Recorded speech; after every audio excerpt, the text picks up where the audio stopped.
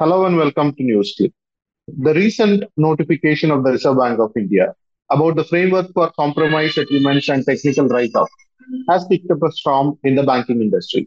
The two major unions, the All India Bank Officers Confederation and the All India Bank Employees Association, has opposed the move, which they claim to be in favor of the willful defaulters and the fraudsters. To discuss more about this, we have with us Mr. Thomas Franco, the former General Secretary of the All India Bank Officers Confederation. Welcome, sir. So to begin with, the circular has kicked up a storm, and both the AIBA and IBOC has opposed this. So, in what context are these two organizations opposing this, given the increasing list of defaulters and fraudsters in the public sector banks? Well, it's not only the All India Bank Officers Confederation and All India Bank Employees Association. Bank Employees Federation of India has also opposed this move, and a number of economists have raised their voices. The People's Commission on Public Sector and Public Services has also written to the Reserve Bank Governor asking him to withdraw the circular immediately. There are few members of parliament also have already raised this issue. The Congress representative Jairam Ramesh has also asked that this should be withdrawn. Jawahar Sarkar from Trinamool Congress has written that it should be withdrawn. So there is an overwhelming opposition to this move for the following reasons. Number one, all along, the willful defaulters as well as the fraudsters had been categorized separately. A defaulter who is finding it difficult to repay the loan because of certain circumstances in the business or in the family, he has to be treated differently from a willful defaulter who is one who has the money to pay but he is refusing to pay.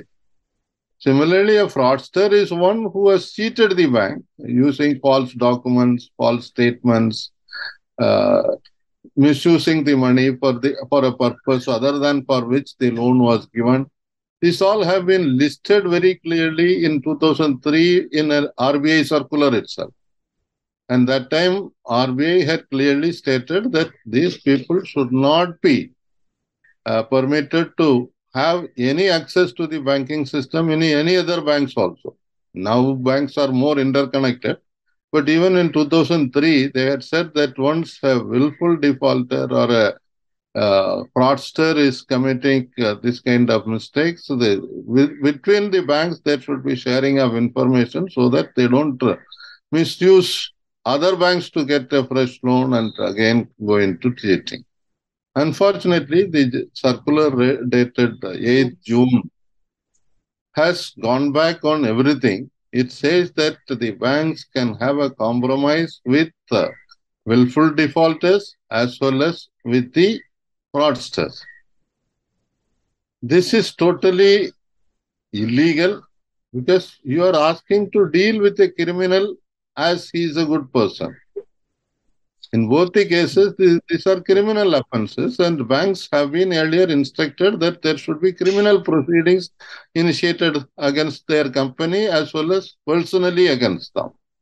But now, suddenly, they will be asked for compromise settlement and they become good people. And this creates a total lack of faith in the system itself. A person who is honestly repaying a loan, he will now start thinking, why I should pay promptly when somebody who is a cheater is given a compromise? I also have genuine difficulty. Why I cannot be given a compromise settlement? It lacks of youths who have availed these education loans. They have not got a job or they have got a job which is not paying adequately and they are finding it difficult to repay the loan.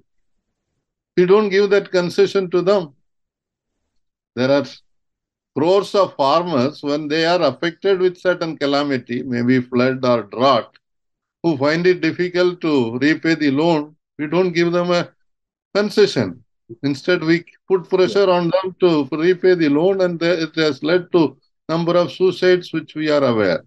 So, the opposition to this circular is quite valid and the Reserve Bank should withdraw this circular. Otherwise, it is going to create a havoc in the banking system.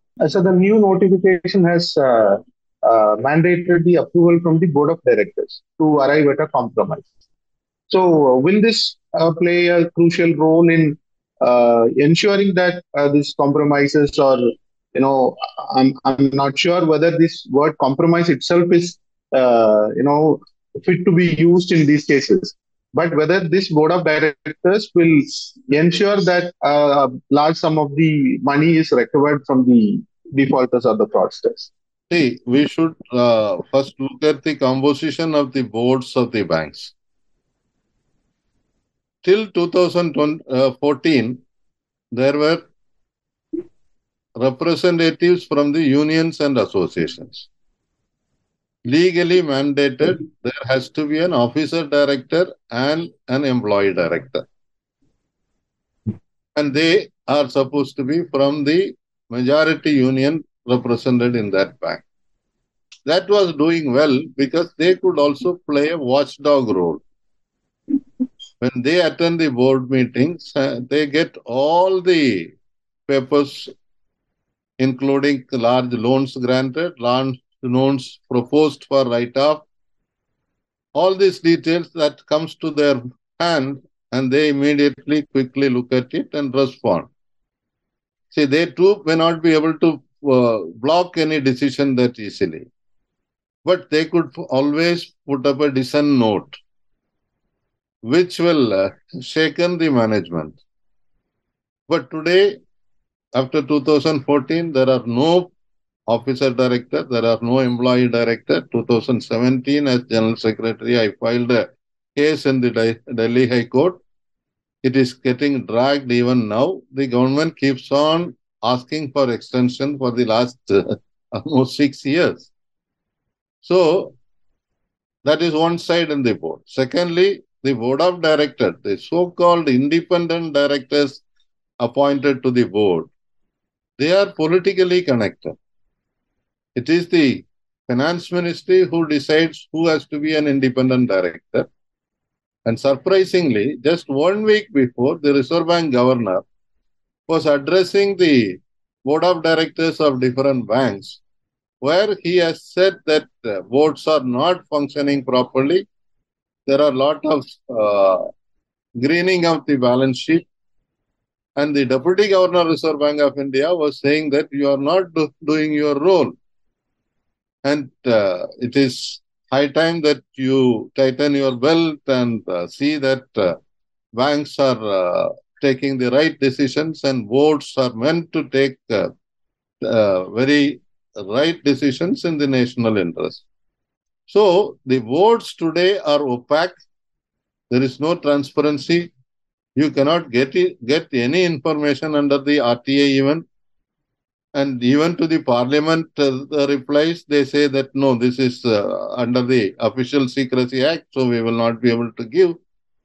So the board of directors, what now practically will happen is that they will quickly sit around, ask for a list of defaulters for whom compromise proposals are put up, and they will quickly write off all this note. So you mean to say that we have already seen a lot of frauds in the last 5 years or a decade. So with the introduction of this compromise formula, these numbers are supposed to grow, and we can expect more losses to the public sector banks in the coming years, and leading to privatization as well. Exactly. See, this money is not the government's money. The money belongs to the depositors. Banks have been writing off. In spite of that, they could make profit. But now, there is a very suspicious angle to that I am seeing. In the last 8 years, starting from 2016, the government of India introduced the Mudra loans. These loans are meant for small enterprises, industry, or small trade. And the official figure given in the government of India sites is mind-boggling. In 8 years, we have disbursed 42 crores loans to individual, and the loan outstanding is 24 lakh crores. From the beginning, we have been saying that, well, we welcome support to the small enterprises. The entrepreneurs have to be given support. But let banks do their job, which is within their own purview already. You didn't require a new scheme to be announced. The banks already had traders loan, they had the self-employment loan, they have the MSME loans. But beyond that, these people announced this Mudra loan, which is with a maximum of 10 lakhs to a borrower, where total politicization was taking place. I was leading an agitation in Chennai when I was IBOC General Secretary, when these loans were dispersed through a central minister in a marriage hall. And the ruling party, that is BJP functionaries, were sitting at the stage. Similar thing was happening across the country. And again, I had opposed in Tamil Nadu from the IBOC state the committee when there was a arrangement in Chennai city where BJP flags were put up and BJP functionaries were sitting there, and branch managers were asked to sit there and collect the loan applications. This is in South. And we also know that there was BJP started one exercise that people can apply for loans through their own website. Now probably it is not functioning, or maybe it is functioning also. But in the northern states, when I have inquired with colleagues, it is much more. So total politicization of this scheme was done. And while granting the loan itself, the BJP functionaries were saying that this is Modiji's gift. So people were not repaying. And as there was no restructuring available after 2012, the banks were finding it difficult to deal with these loans. They were also put on pressure that don't disclose that these accounts have become non-performing assets. Because these loans were personally monitored by the finance minister. He was conducting quarterly meetings with the heads of the banks, giving targets and giving instructions. Now they say that there is no phone banking for us. What is happening is that personally people are called and they are given instruction. So what has happened is that these loans are becoming bad. Now that 2014 election is coming, before that, these people want these loans to be written off. So banks have found a new way now. They can say that these are willful defaulters, so let us go for a compromise settlement, and indirectly pressure will be put on the banks to do that. And that way, banks as well as non-banking financial companies which have given loans, private banks, they all clean their books. And all these people will get benefited in a beautiful way, because now, once they are a non-performing borrower, their name in the CIBIL report, the credit rating, they will be under a very poor score. So once the loan is written off, everything is clean, so they can go for fresh They'll loan. be eligible to. Yes, even this circular itself says that after 1 year you can give fresh loan. But even that they don't have to wait. Once the CIBIL score is clear, they can go to any other bank and keep availing loan. So this is with a political purpose. I think this circular has been brought in, so that the banks, two ways they are seeing a benefit. One, large number of borrowers who have availed this loan, their loans are written off. So they can be said that, see, Modi ji has gifted you, you give us your vote. Second thing, once the balance sheet of these banks are clean, the profit goes up, and people in the private sector will be more happy to take over this bank.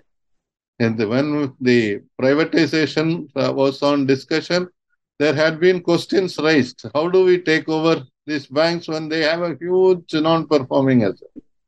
So now it will become very clear that all the books of accounts are very clean. Banks have huge assets, rather undisclosed assets. I'll just tell you one example. Chennai, the Madras main branch of State Bank of India, a heritage building, which will be worth hundreds of crores. Huge building. In the book value, it is only 1 rupee. Because after the depreciation, have to show some figure, so we keep it as 1 rupee. The real asset will be much more. So these people will be very happy to buy the public sector bank. That also should, I think, is an intention behind this decision. So generally, the willful defaulters or the fraudsters abscond from the country, which we have witnessed in the recent years. So that leads to total loss of the amount which has been disposed by the banks. But will this help in bringing at least some percentage of the money back to the banks? The willful defaulters and fraudsters have cheated the bank. Criminal cases are filed. So if the criminal cases are pursued properly, there is a scope for a better recovery than for a compromise settlement. See, now what will happen? The people, the large defaulters, fraudsters who have run away from the bank, like Vijay Mallya or Meher Chokshi or Nirav Modi or Jatin Mehta and a host of others, they can come to the country and say that we will pay some amount to close this loan and clean our books. So they can again start availing fresh loans. In fact, Vijay Mallya once even offered that I will pay the full principal. I cannot pay the interest. Banks refused because he was already classified as a willful defaulter and a fraud. But now he can do that. Same thing, the person who cheated the Punjab National Bank, Meher Chokshi and Nirav Modi, they can do that. Jatin Mehta, whose family is now closely connected to the Adani, living happily abroad, he can also come back. And they will be supporting the ruling party in the election in different ways, electoral bonds, or there are many other ways in which they can.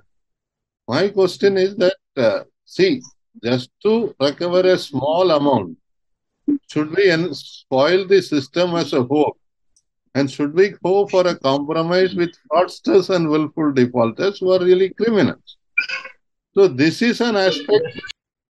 Yeah. So in short, this is legalizing the fraudulent activities of the big corporates who have already a track record of such activities. Yes, one side you are helping the large corporates, another side you are also trying to clean the books by writing off the other loans, which was stopped after 2012. All this restructuring of loans, compromises, all that was stopped during 2012, saying that this is going to affect the banking system very badly. And Raghuram Rajan's period, he put off that all that was blocked. Now they are opening up one by one.